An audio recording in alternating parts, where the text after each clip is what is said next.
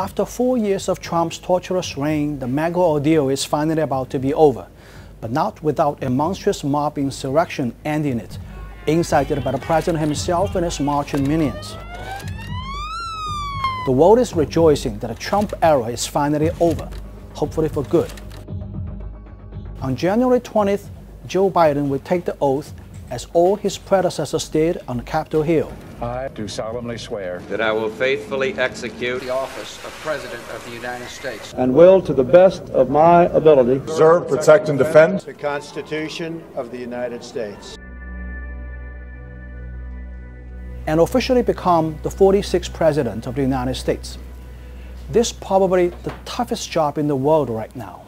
Here trying to defend the civilians? He will be leading a country that is more divided than ever, with people getting numb on COVID numbers and unemployment reports. Trump is leaving, but his spirit will still haunt the country. America is in crisis, and this time has Biden come to the rescue?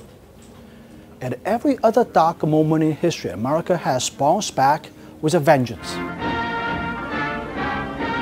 this is preeminently the time. When Franklin Roosevelt was inaugurated in March 1933 as the 32nd President of the United States, he inherited America that was at the peak of the Great Depression. 1 in every 4 people was out of job and 1 in 4 businesses had gone belly up. Roosevelt galvanized the nation with his famous "the only thing to fear is fear itself" speech, and rejuvenated the economy with the New Deal that put millions of Americans back to work via massive infrastructure investment projects. Before him, Abraham Lincoln took the presidential oath in 1847, faced with a country that was falling apart as the Confederate States in the South were breaking away.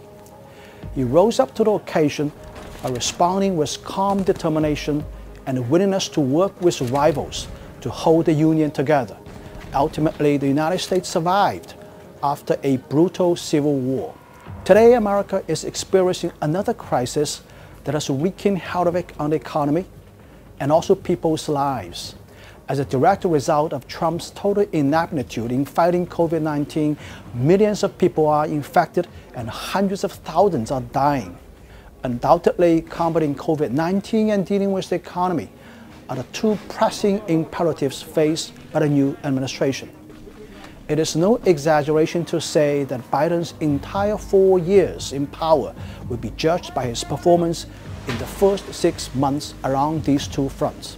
Biden has announced that he will immediately order a mask mandate on federal properties.